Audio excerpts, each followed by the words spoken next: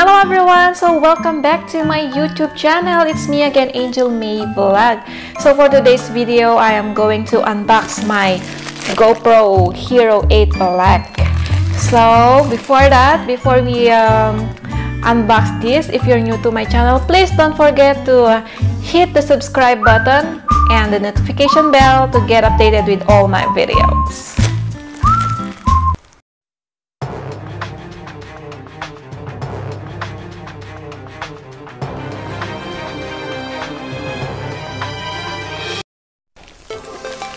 Okay, so ito na siya. I ordered this October, ay hindi pala. yes. I ordered this October 28, tapos dumating siya ng October 29. So bali ngayon ko lang siya i-unbox. Kaya unbox na natin siya. So I ordered this online. I just paid about $4 something, $4.39 something for the shipping fee.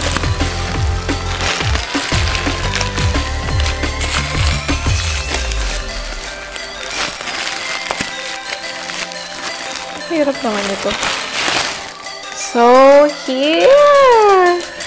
here's the camera. Oh my god!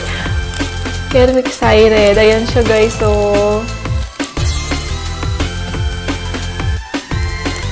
na-excite ako. Oh no. So here's the receipt.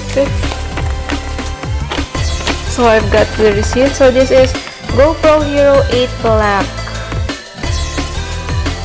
4K HyperSmooth 2 action cam. So I bought this because I like to do vlogging outside. Sometimes I also want to ride a bicycle because I have a bicycle there.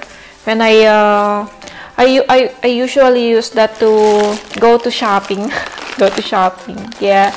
And when I do my recycling, because I also recycle my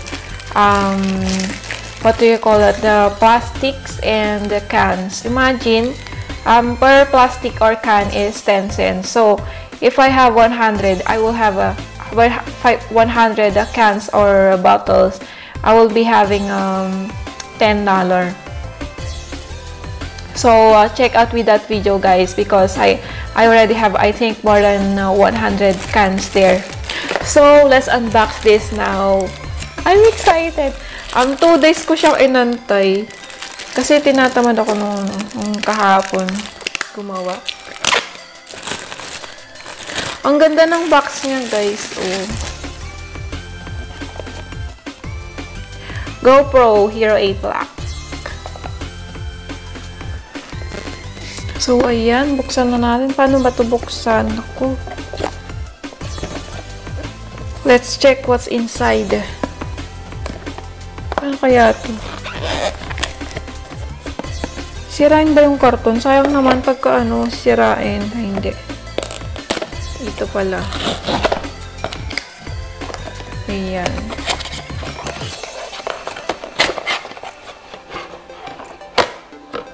Bakit parang unsosyal lang niya? Parang semi-glass to, oh.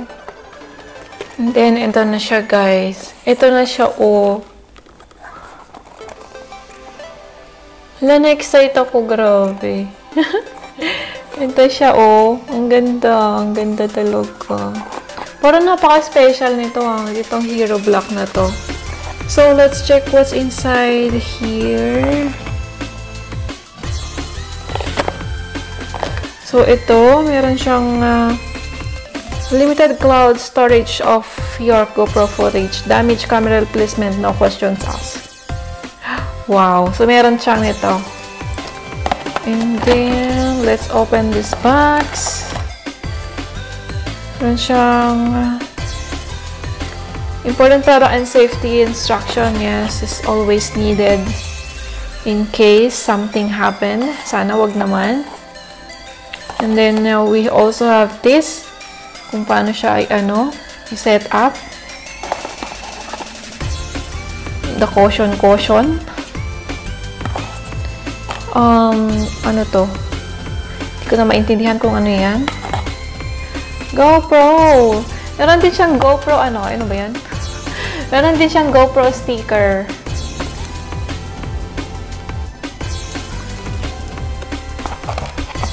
And then, of course,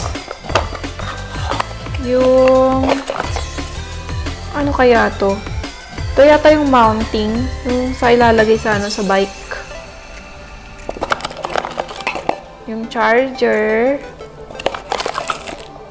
Yung battery. Ang cute ng battery nyo.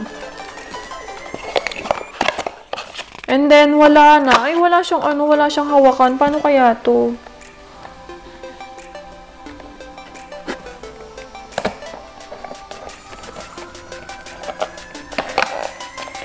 So, ayan guys.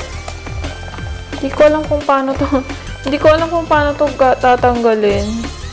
Ganun. Ang problem ko lang nito, kung paano ko siya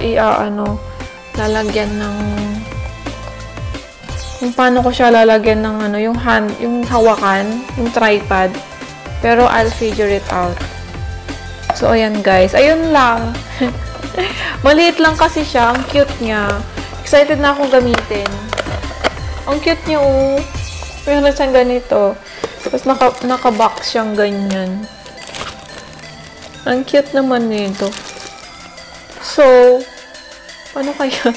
ang inaano ko kung paano ko siya lalagyan ng hawakan. Siguro meron naman, no.